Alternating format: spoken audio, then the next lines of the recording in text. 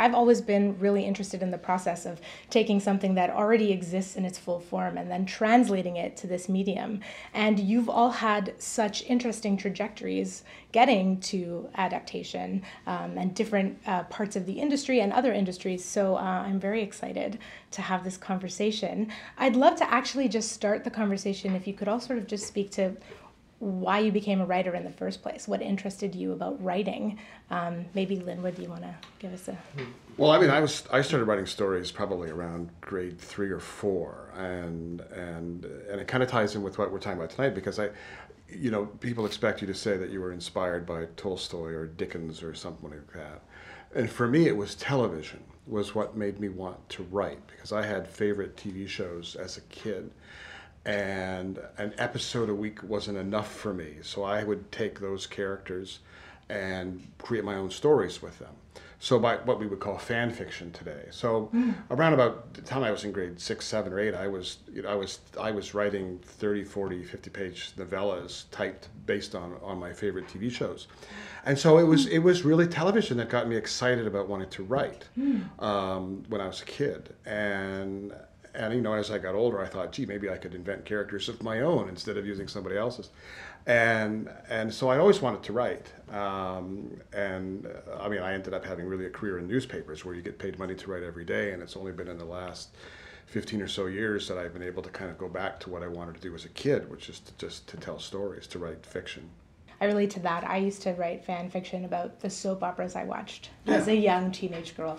But yeah, I think that's so relatable, right? Yeah. We're so inspired by those stories we see all the time in our homes, right? That's great. Thank you for sharing that. Susan? I used to write a lot when I was younger too. And then somewhere in probably middle school, I got the idea that I wasn't good at it, or I wasn't going to show it to anyone, or something. One of those things happened where it became a secret. And I became an actor instead, and I was an actor for a long time. But I got kind of frustrated with the acting business at a certain point. So I started writing out of deep frustration and found that I really enjoyed it. It was something that, you don't have to wait for someone to give you a job. Yeah. So it became something that was as important to me, or as enriching as being an actor at that point. Wonderful. That's great. And Arturo?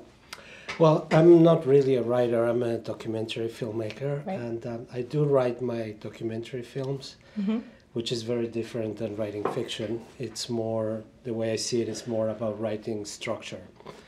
So the last film I made, which is not a documentary, I adapted the screenplay into the film. The adaptation was not really writing the way I see it. It was more restructuring the play into a film. It was a bit of an editing job and writing the structure, I would say. That's fascinating. So the work you were doing in documentary just sort of folded into this narrative structure now. Yes, and we did, I take a different approach because I'm very, I don't feel very secure when writing, especially English is not my first language. So I feel like I cannot really write English dialogue. It's going to sound fake. It's going to sound like everybody's ESL.